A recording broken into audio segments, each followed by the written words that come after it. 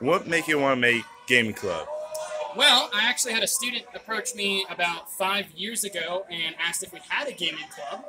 I told him no, but that sounded really cool. So I went to our principal, Mr. Culler, at the time, and threw the idea out to him. He said, absolutely. We had our very first meeting. All we had was a Nintendo 64, GoldenEye, and 6 students, as well as me. And now, as you can see, we are at gaming night, in which we have over 70 kids here playing in games, playing tournaments, costume contests, eating pizza. Just a lot of growth in the last 5 years, and I hope to see more growth in the next 5.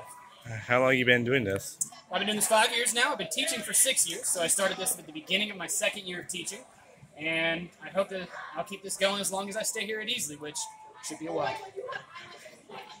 And do you guys do any other events instead of tournaments or anything? Well, we got our costume contest coming up, which is a lot more popular this time than it was last time. I believe we've got about 15, 20 people signed up for the costume contest. We also hold gaming club once a week throughout the entire school year. We're only here for like an hour and a half then, and we try about once a semester, once a quarter, to have a gaming night event like this. It's great advertising. It always brings in new people to the club the following weeks, and really it's just all about making memories. And last question. The people that come here, can they like do a tournament and or not do it too, or whatever? Say one more time.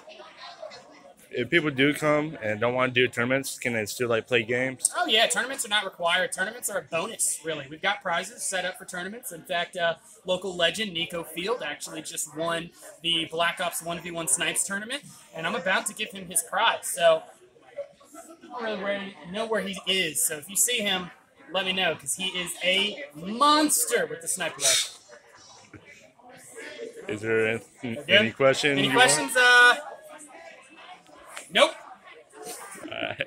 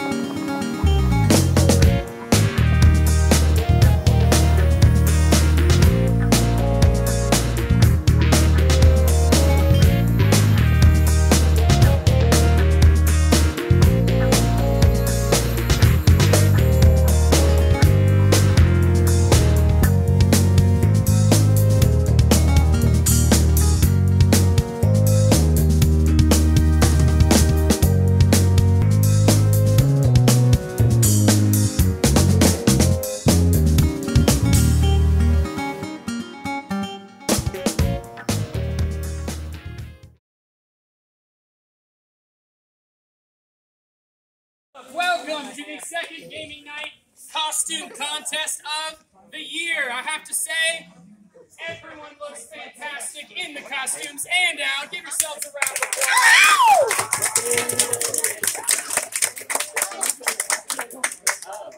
This is the final gaming night of the year. We will have gaming club next week, but we will not have gaming club exam week, which means that this is our 2nd to last meeting and our gaming club president, Mr. Owen Pickard's last gaming night. So give him a round of applause.